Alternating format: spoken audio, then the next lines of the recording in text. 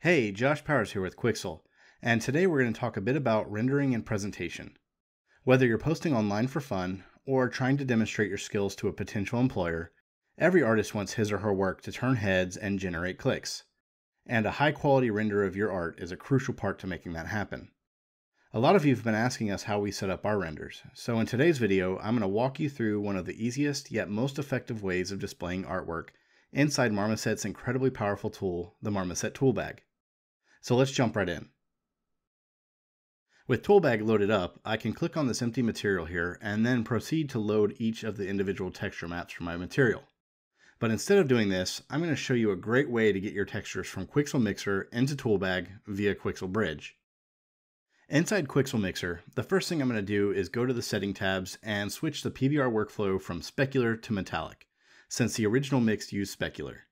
Metallic is the most common workflow in game engines, so I wanted to use that for this tutorial and show how easy it was to change workflows inside Mixer. Now that I'm finished with this conversion, I would normally go to the Export tab and set up my exporter options for this mix. However, there's a really great way to make this mix ready to be used for any project you might have, and that's by exporting it to the Megascans library inside Bridge. I'll quickly give the material a name, surface category, and then a few keyword tags so that it's very easy to find. And then I just hit save. With the Bridge tool loaded up, you'll see a few categories on the upper left portion of the screen. Acquired, Download, Favorites, and finally Mixer, which is where I'll find my recently exported mix. When I click on this material, a menu will pop up from the right, giving me some different export settings. The first thing I'm going to do is change my export to Marmoset, and then click Download Plugin. Next, I'll set the installation destination by selecting the plugin folder inside the Marmoset Toolbag directory. But be aware, if you've installed Toolbag with the default installation path, which is under C, Programs Files, you'll need to make sure you're running Bridge as an administrator, otherwise the install might fail. Once you assign the path, Bridge will install the Megascans LiveLink Importer plugin. Back inside Toolbag, you'll want to go up to the Edit drop-down and go to Plugins, Refresh, just to ensure the plugin is loaded correctly. After that, you can go back to the Plugins menu and choose the MS LiveLink plugin.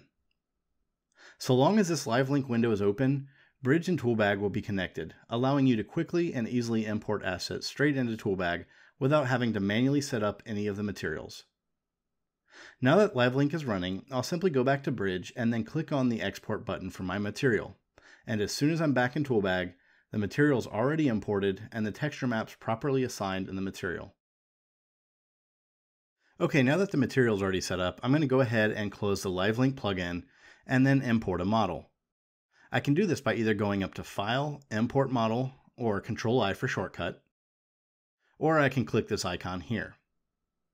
I'm going to load up the sphere.fbx file. And if you're wanting to follow along, you can grab the mesh files I'm using for this tutorial on our forum, which is linked in the description below, so be sure to head over there and give them a download. Okay, so the thing you'll notice about this sphere is that it's pretty high poly. That's because we'll be using a displacement map. And while we will be able to dynamically add tessellation to the mesh through the material, there is a limit to how much you can add, so make sure that your mesh is pretty high poly already, and then we'll control the rest of it through the material. Alright, now that I have the sphere loaded, I'm just going to go ahead and drag and drop the material onto the mesh to apply the material. Next, I want to add a new camera to the scene. I can do this by clicking on this icon here, or by going to Scene, Add Object, Camera. I'm going to first start by turning on the safe frame mode so that I can see exactly what areas of the viewport will be included in the render, and then position the camera until I have a nice angular view of the metal slats. Though I already had a camera in the scene, I like to add a second camera to be my render camera. That way I can switch back to the other camera at any point and move, rotate, and zoom around the scene wherever I want. But my render camera will remain unaffected, letting me quickly go back to the same camera angle every time. With the render camera set up, I'm going to take a few moments to adjust some of the material settings. First, I'm going to max out the tessellation slider to 2048. And then I'm going to tweak the scale of the displacement just a tad. After that, I go up to the texture dropdown and tweak the tiling and offset to give me the look I'm going for. Keep in mind, these settings work for me with this texture, but it might not work for yours, so don't be afraid to play with the settings until you're happy with the results. Next, I'll set the samples to 16 and turn off the filter settings. This removes the blending effect between pixels on the texture, and while it does make the texture look pixelated up close, it can give you a nice sharp effect from further away. Again, this is just a personal preference that varies from texture to texture. So it doesn't matter how good your texture is, if your lighting's bad, your material will not present well at all. If you hold down Shift and the right mouse button, you can move the HDR sky around and see how it affects your material.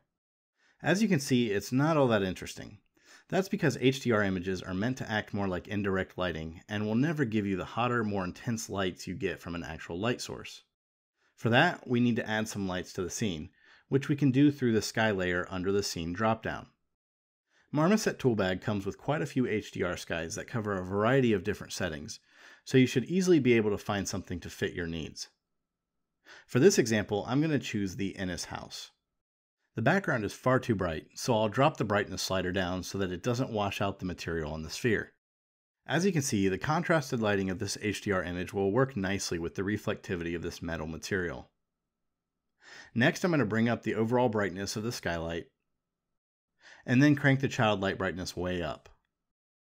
I really like how this is looking, but before we add any lights, I want to tweak a few of the settings inside the camera's post effects menu.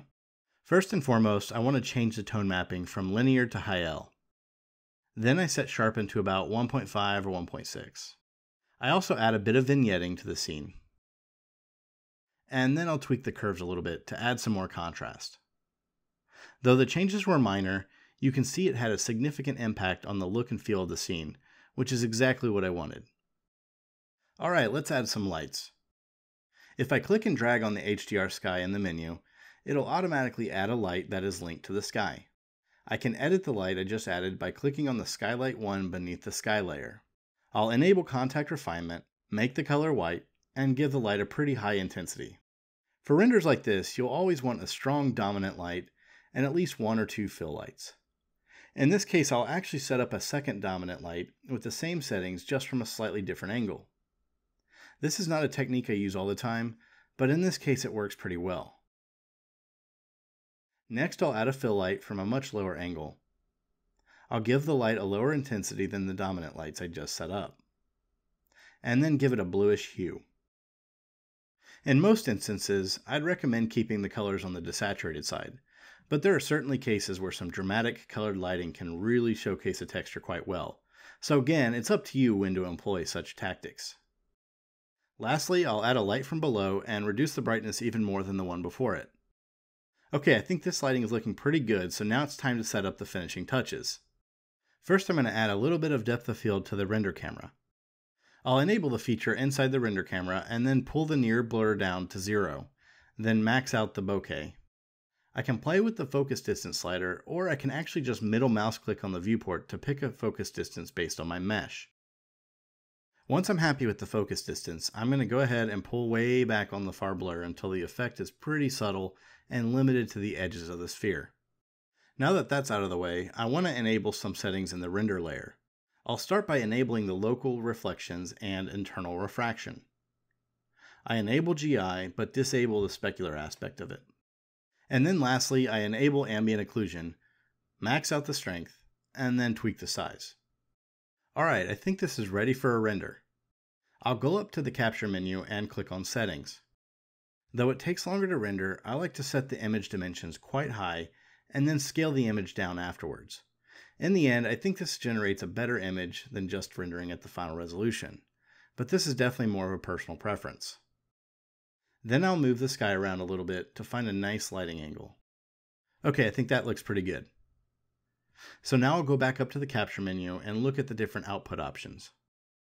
First is image, which will render and save the file to your drive.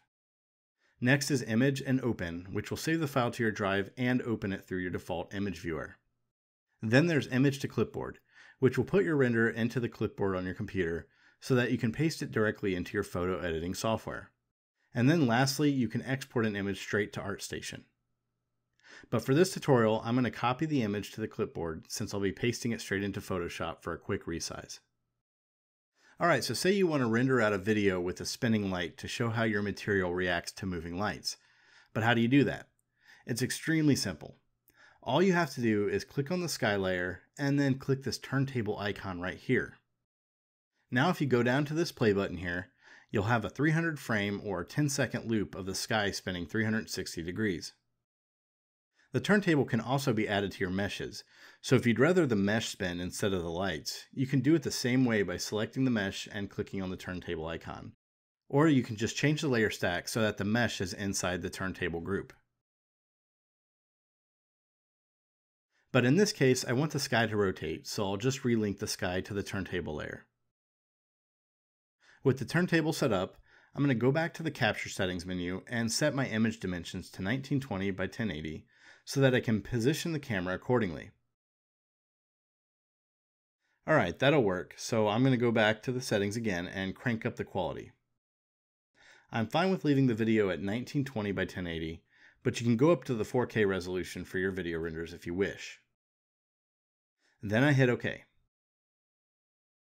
Now all I need to do is go to Capture, Video. Then click Export. After giving it a name, the video will render out. Even though the sphere works well in this case, sometimes you might want a floor to display your material on, so I'm going to show you how to quickly do that. First I'm going to delete the sphere mesh, and then import my floor plane FBX, and then drag the corrugated steel material onto the mesh. I then go ahead and position the camera to my liking. I adjust the displacement scale a tiny bit to work better for this new angle.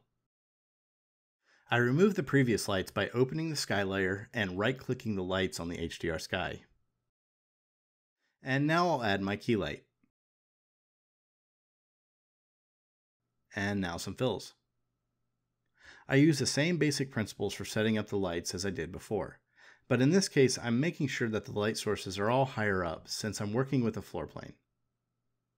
I rotate the sky a bit to check out my light placement, and then do some final adjustments to the camera positioning. And now I'm ready to render.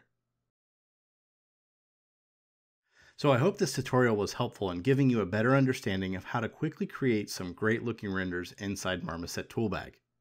And remember, every material will be different, so don't be afraid to play with your lighting, post-processing, and other settings to get the most out of your material. Also be sure to visit the forum linked below and post your own results there. We look forward to seeing what you create. Thanks for watching.